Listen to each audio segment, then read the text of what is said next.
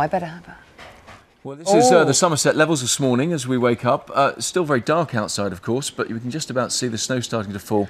The West Country is going to bear the brunt of it. They're going to get the worst of today's deluge, I think, aren't they? We know there's more snow on the way, and you can just see the flakes just started falling there. Is it Holford? Holford, it is. Yeah. So I'm afraid you've got it coming your way. We're all going to get it in the south as well, but the West Country. What have you got there? Well, this is actually my cup of choice this morning for tea and coffee. Very posh. This is one of the Royal Collection. It's got the Royal Seal of Approval. It's an official souvenir cup for the Royal Wedding, upcoming Royal Wedding. For William and Kate. OK, well, yes, the Royal Collection has been released to mark the marriage of Prince William and Catherine, I think we're going to call her, aren't we? The initials of the happy couple, C and W, are on the memorabilia. A pretty tricky one, that, because WC, of course, it would have given us slightly the wrong impression. They've done a bit of sort of moving around, haven't they, to make it look a little bit better.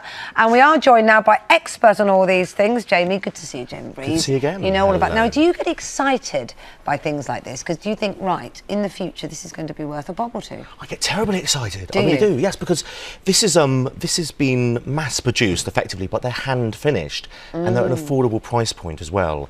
Can you hold it up so have a look? Yeah, and they're made in Britain, aren't they? These are straight out of the potteries in Staffordshire. Absolutely. You know, the potteries have had a real crisis. Actually, isn't it? Rather soft tones and soft colours. Very nice hand finish, got a little bit of gold on there as well, you know, 22 carat gold, and they're affordable. As I said, that's about £40. The cup is, you know, a couple of decades, you know, a few pounds will get you some nice items, and they make lovely gift items as well, and they come in really good packaging, and they're officially approved, of course, by so they've chosen the design. They've sat there with the designers. They have. They've actually approved it, which is very kind of rare when it comes to royal commemoratives. And you know, commemorative plates and mugs have gone for a lot of money in the past, haven't they? I mean, you've got some ones from previous wedding theirs. What would they be worth? Again, these were kind of mass-produced pieces. Yeah. Sarah Ferguson and Andrew. Then we got the 81 wedding as well. But these tend to be in the sort of £25 to £35 mark. Right. What you're really looking for when it comes to royal commemoratives, items which are a little bit more unique, or sometimes limited edition. These are very affordable. You can get some pieces, they're just coming out now, which relate to the royal wedding, which can cost up to £400, and they're limited, you know, to a few hundred, for example. So those are the ones to pick if you're looking about value long term. Yeah. But the unique items, like a slice of the royal wedding cake from 81, that can be worth £1,500. And just 3 weeks ago, an auction in London sold 20 pieces of jewellery from Wallis Simpson and the previous king who abdicated. And they sold for £8 million. Wow. So, you know, royal romance is big business. Now, this is the official stuff. Are we expecting a glut of tat?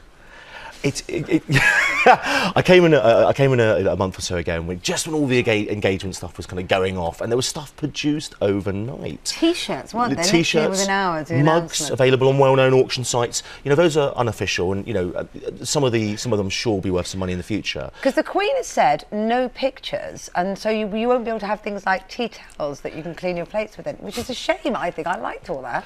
This is, you know. Other things which will make these kind of more valuable in the future will be if the wedding, God forbid, is cancelled. Then, of course, he's got the date on, and you know they'll be retracted, or you know they'll become collectibles as well. So anything which makes something unique, and particularly, of course, if you keep it in its packaging, as most collectors know today, then it's got more of a chance of becoming more valuable. But lovely gift items at an affordable price, and of course, handcrafted. Jamie, thank you. Lovely to see. If that cold snap continues all the way through to the royal wedding. It gets delayed, that could be worth a bit more. That could be the problem. It'll be a sled. Yeah. It won't be a carriage, it'll be a sled. That would be romantic. All right, thanks, Jamie. Still to come on Daybreak. When it comes to reality shows, it is one of the hardest, I always think. The lineup for Dancing on Ice is out, brave souls. Talking to two of them, Nadia Sawalha and Dominic Cork, in the next half hour.